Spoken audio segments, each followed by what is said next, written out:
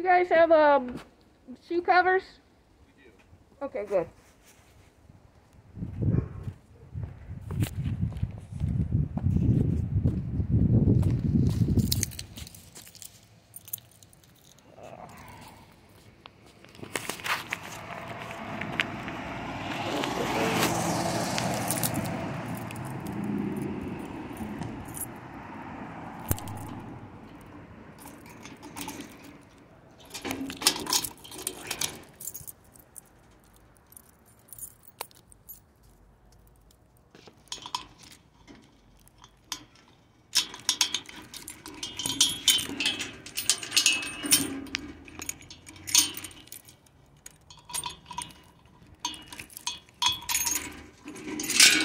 Good morning. Thank you for coming out. Alright. First thing I think we should see is on the left side of the house. Because Inside? left, that side? Outside or Yes, inside? outside. I just wanted you to see the location of the gutter because, no, the bottom, where the, where the bird is. So downstairs? Oh, that. Yeah, because it floods there. It comes in through, I'm not sure if it's exactly there. You'll have to see there's 2 windows, and then, so it's between the 2 windows. So we need to figure out where the flooding is coming from, because there's flooding in the basement through that wall. Oh, in the basement? Yeah, so I wanted you to note that. So now we can go in the house. Oh, wait, there is something else up front.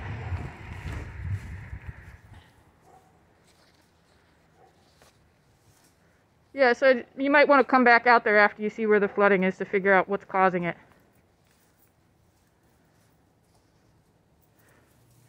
So here, you can see these trees haven't been properly trimmed, and in like a big storm, they throw down a lot of branches and they're pretty dangerous.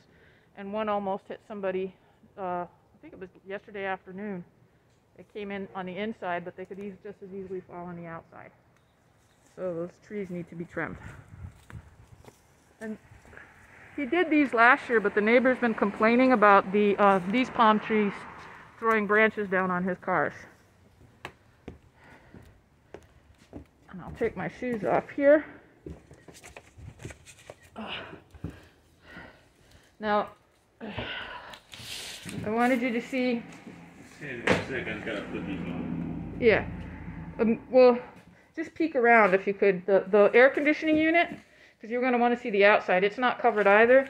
It arrived smashed, like it's bent a little bit, so it broke the clips on the cover, so the cover won't attach. And there's a central AC unit, so there's really no need for this to be in the window.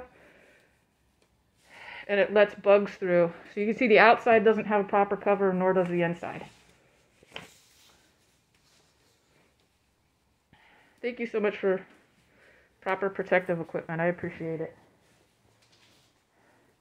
And when you're done looking at this, I'll have you just move out of the way so I can move the couch back so that you can get through.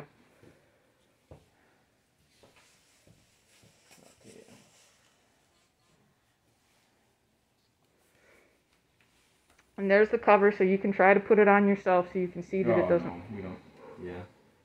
I take your word for it. Thank you. And you see that light fixture there? Sorry, 1 second. This one here? Yeah. You see anything wrong with it at all?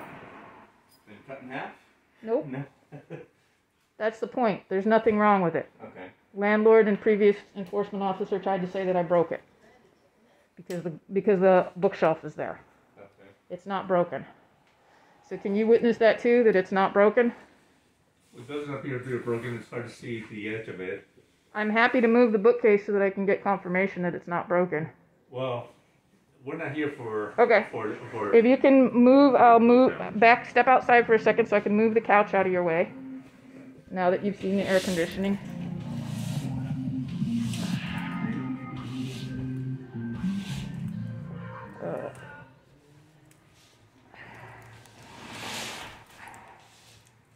There you go.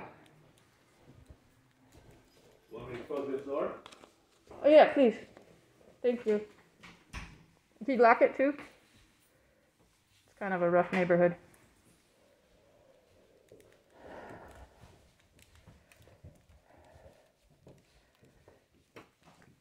over here at the base of the cabinet, you can see that there's historic moisture damage in this dishwasher cabinet on both sides.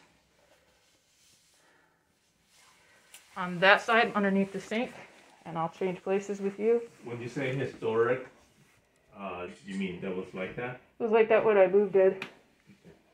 But it's moldy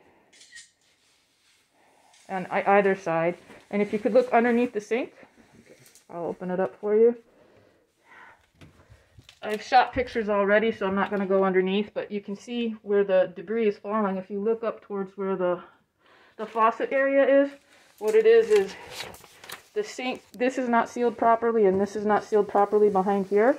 So the water gets back there, and it's damaging the upper part of the cabinet there. And this is no longer an issue, but because there is no stove anymore. But if you can see here, sorry, I didn't mean to encroach on your space. The oven melted the cabinet. It's plastic? Yeah, it's plastic. It's IKEA. Oh, I see. So it's not safe when they put an oven back there.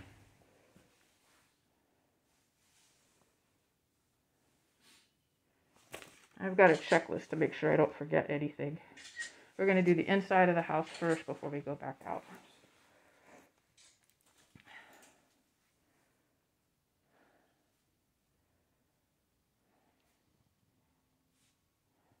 So were you able to see up underneath the sink? Yeah. You stuck your phone under there so you could take a picture? Yeah. I appreciate it. Thank you. Yeah, there was so much going on with the house. It was, and then with all the construction, you couldn't look at everything at once because we had to move all the furniture from upstairs, downstairs, and everything was all filled up. So now we've got a chance to move things around. Over here, you guys are taller than me, so you should see this better. What I'll do is I'm going to move out of the way because there's not enough room in the laundry room for more than one person, but I'm just going to video here. If you see where I'm videoing, this back window here, these back windows, they have a leak in storms, and it's moldy and rotten. Sorry, which windows were you talking The about? window sills to the right there. To the right. Behind the washer dryer.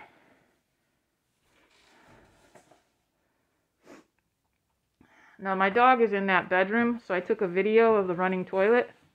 So I can show you that video if you like. The toilet doesn't always run, so I don't know if it...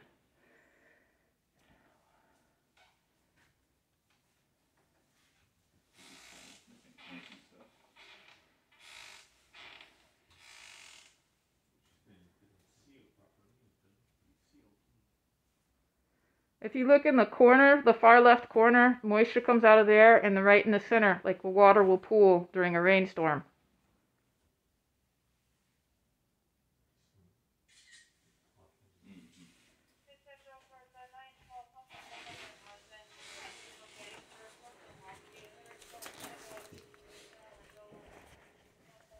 So you got both sides of the cabinet here? That's not just the sink side, it's the other side too? Yes. Okay. Let me grab my shoes, because the staircase is not clean.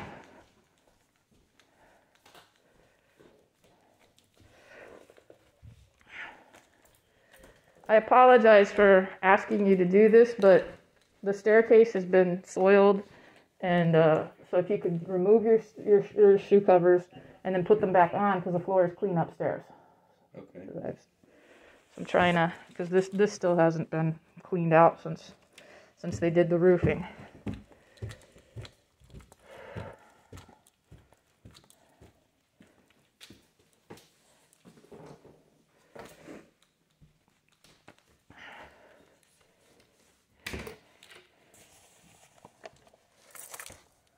Oh, never mind, they did do this. I was mistaken. You can go back down. I forgot. I thought they didn't get this vent, Okay. but they did.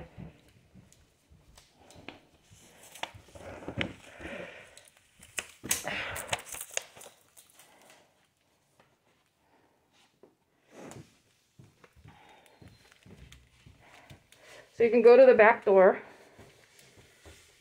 You don't need, oh yeah. Oh, I should show you the video of the toilet first. Maybe go show you the toilet video. Well, I can't really use it unless we can see it. You need to see the toilet? Yeah, I mean, I can't... It doesn't always do it. Yeah. Let me grab my shoes, I'm sorry. Oh, that's good. Yeah, it's something where we have to actually witness it to be able to lift it. I'll see if I can get it to do it. Okay.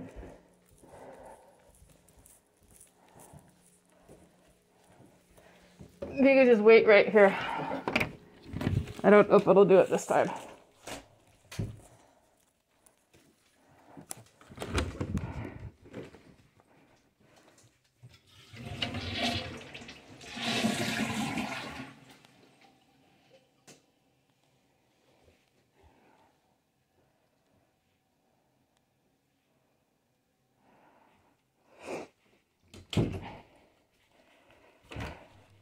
You can come back to check on it and see if it's still...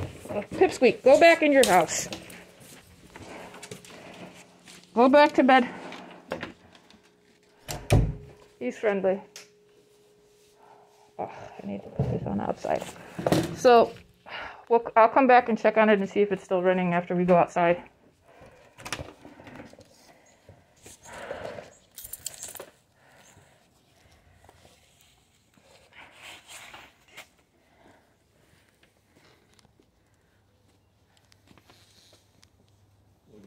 These covers are pretty much like one-time use.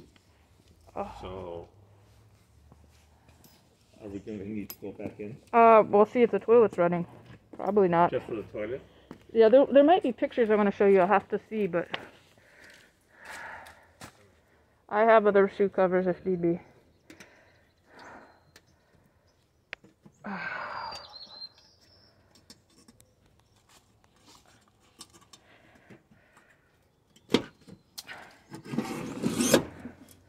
Okay, what I want you to notice, like, partly it's buckling, but I want you to notice it doesn't say garage here. You notice that? Mm-hmm. No garage. But it does say barn, Yeah. which is that building that I don't have access to that was not included in the electrical inspection. And the sub panel for the garage is located in there. Okay. Sorry, I got a puppy. She brings that all to the staircase. So the sub panel for the, you're saying the sub panel for the garage is in the garage? And you No, can't it's not in the have- garage. Oh, it's not. That is called the barn. Oh, That's barn. labeled the barn. The garage doesn't, there's no, I have no access to the breaker. And that means that unbeknownst to me, I was paying the landlord's electrical bill on his building that I don't have access to. But it also means I don't have access to the breakers if there's an emergency, like the other day when he shut off the electricity to my garage and I was stuck in the garage. So you can see here, there's a sub panel in the basement we'll check. But also you can see that this doesn't fit properly. There's a gap here. I'll let you go in there and look at that.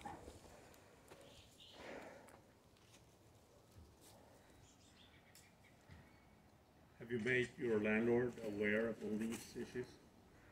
I've made code, at this point I've been working with code enforcement, not directly with the landlord, because the landlord has been retaliating. I mean, he's very aggressive. He does things like throw roofing shingles at me and my dogs, and I prefer to communicate through code enforcement. He just put that in, so he should be aware. He just did it. He just had a building inspection.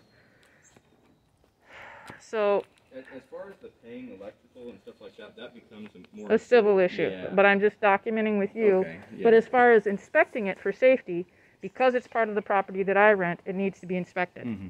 That's what I'm getting at, Yeah. is it needs to be inspected. Okay. Now this here, this is not his property, but it is a code enforcement issue, and I have called attention to it. Up here, I have photographs inside. That's filled with rat droppings. This is rat habitat. What are you And talking about in this cracked area? Or? these cracks, Okay. yeah. And this, the pest control guy said it should be removed because you can't maintain that. Mm-hmm. And there's rats and ticks. We had a dog just die here last weekend, and my dog died in March, possibly of a tick-borne illness. Mm-hmm. So this infestation is a health problem to me. And if you peek over the fence over there, there's a swimming pool filled with algae and mosquitoes. Okay. So can you go look over there? Well, I'm not allowed to take photos over people's fences. We can try to make contact next door and see if they're willing to let us in. I've got photos of it. Okay. I have to collect my own evidence. Yeah. But So- I've been complaining about that algae-infested pool for Yeah. To whom? To code enforcement. Okay. We'll check into that. And It- we'll it's- see if we can make contact next door and see if we can. Yeah, I mean, there's a lot of issues with debris and stuff over there and Yeah. rats. So this is your garage? No, that's not my garage. This is my landlord's, what do you call it, lattice? And the lattice is attached to somebody else's garage without permission. Are you allowed to just screw something into somebody else's building? That's a civil matter. Yeah. We can't get involved. Okay, in but that. it's according to pest control, this isn't supposed to be here. Okay. It was supposed to be removed. Did they list that in their report? The pest control report? I have it on video. He didn't give me a copy of the written report. So we can verify, because basically we can hold the owner to whatever's in the pest control report. If he said it has to go, then we can tell the owner it has to go. But if it's not listed in the report, we can't really, it's not something that we really have a municipal code for. All right, but you do have a municipal code about the next door neighbor's building with the rats. Yeah. And that's what I'm addressing. Okay. That's my concern is Yeah. the rodent infestation there and in this back building here. And the pest control guy did talk about this here. You can see to the left here, there's a burrow.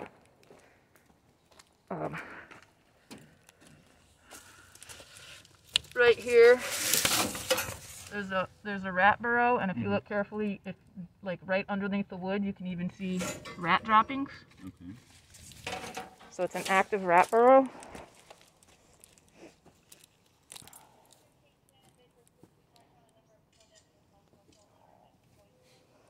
And there's holes here that rats could get into. There's holes in the back. We'll go, if you look here, up at the corrugated roof, you can see like where the undulations are. If you look on the inside, we'll go inside without turning on the light. There's supposed to be a piece of wood that matches the shape, like a puzzle piece, so that you can block rodents and other pests from coming in. There's nothing there. And then when we go to the back, you'll see that the walls are also rotted out so that the garage is infested with rats. Oh, and before I open the door, I'll let you look at the sunlight coming in through. As you can see up there, where it all comes in. I didn't mean to crowd you. Sorry.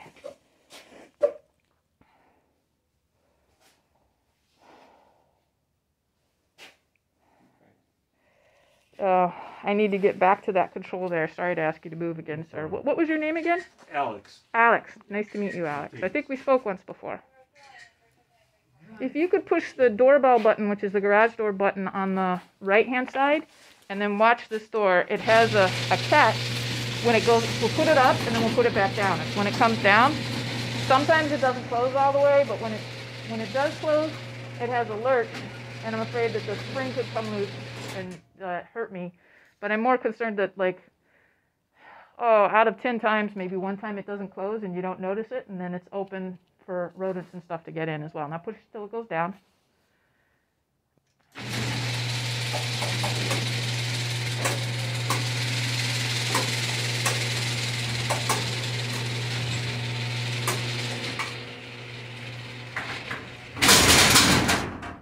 That lurch. And sometimes when it gets to that lurch, it doesn't close. So you can open it. We can go outside now.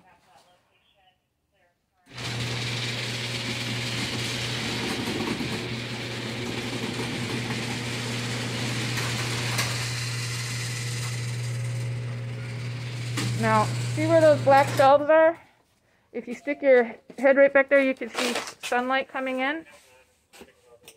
You see there's big holes there where the rats can come in? Yep. The wood is all rotted out. You can see here that the wood is rotted out, and he tried to like just screw boards up, but the boards are coming off. They've rotted too much. Here, they don't go all the way to the bottom, so the rats can just go freely in and out. And if you look here, there's insect damage. The trim like fell off and it was hanging for a while, but this next piece is ready to go. All this insect damage. And down here too, and on the bottom of the fascia, or whatever you call this front board here, it's all rotted out at the bottom so that the rats could get in.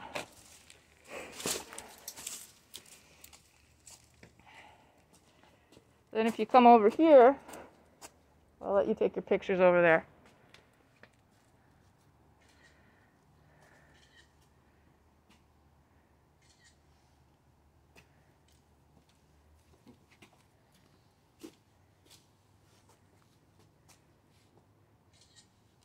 Oh, those fell out of my pocket. Looks like. Sorry. If you go to that building right there, starting right here,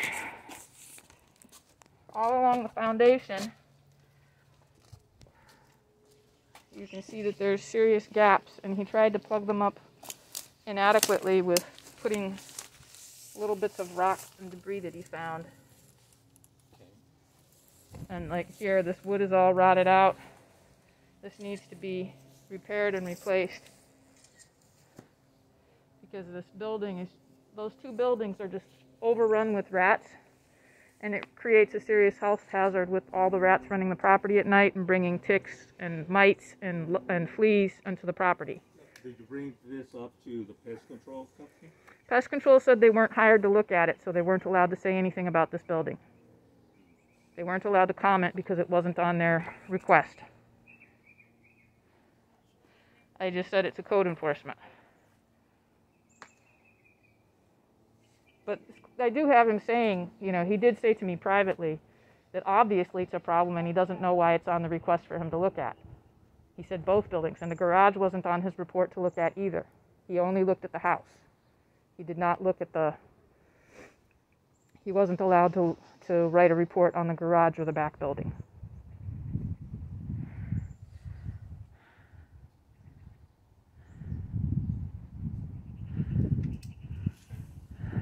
Okay. Let's see. Let me check my list. Okay, barn boathouse, decayed holes, overrun with rats. On the same electric meter, sub-panel which controls the garage should have been included in the same inspection. Garage, members of walls are partitions or vertical supports that split, lean, sag, buckle to defective material or deterioration. Gaps all along corrugated metal roof, rotted walls devoured by termites, framing, presence of rats due to holes in walls, floor, and ceiling. Garage door lurches, often does not close completely, spring may become loose, shoot off.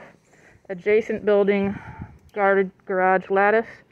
Corridor of rats, they hide behind the lattice and enter through the holes in the garage.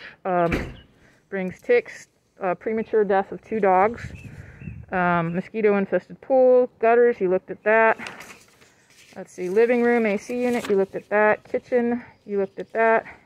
Attic, bathroom, laundry room, basement.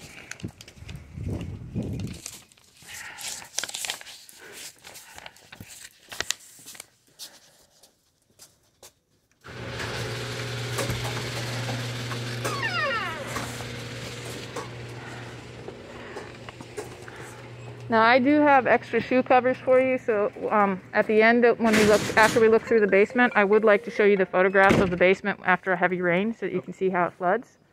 Okay. So,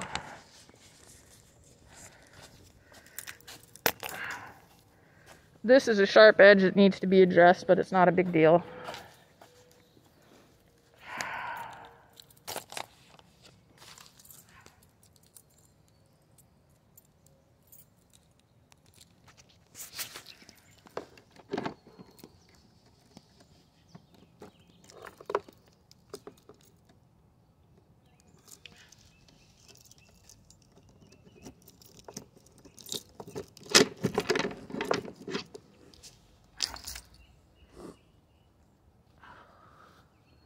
Get that for me?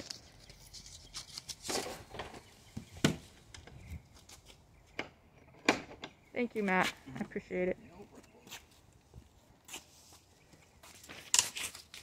You can go on in. Go all the way to the back. We'll start at the front of the house.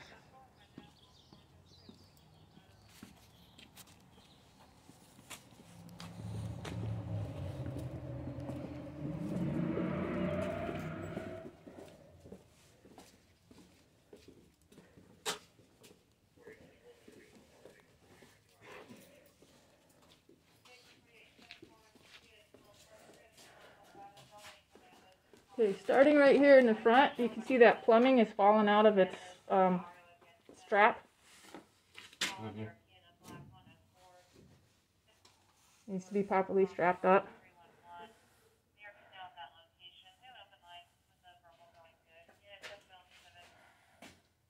And if you want to go all the way into that room, I'll follow you. If you look around you at the wiring, that's knob and tube wiring. And it's supposed to be properly grounded or in a J box. Now, I'm not sure that happened. And if anything is abandoned, like you see this wire here? Abandoned wire, whatever it is not supposed to be here. So any abandoned wire needs to be removed. Right up here. Yeah. So like this, it needs to be modernized. Like you can see the, what do you call it? The attachments are not, they're the original. They haven't been tightened up or secured or anything like that. It's all frayed and dangerous. Yeah. Okay? And that was something the building inspector pointed out and he was supposed to address, but because the follow-up inspection was on the cell phone, he didn't know that it wasn't done. Now, right above your head there, if you look, see how that wire is sagging? And turn, like, back up. This? No. Back up. Notice how you have to duck because the wire here is lower than your head? Because of the well, it's supposed to be, it's not supposed to be dangling like this. Every 3 feet, it's supposed to be attached. So all the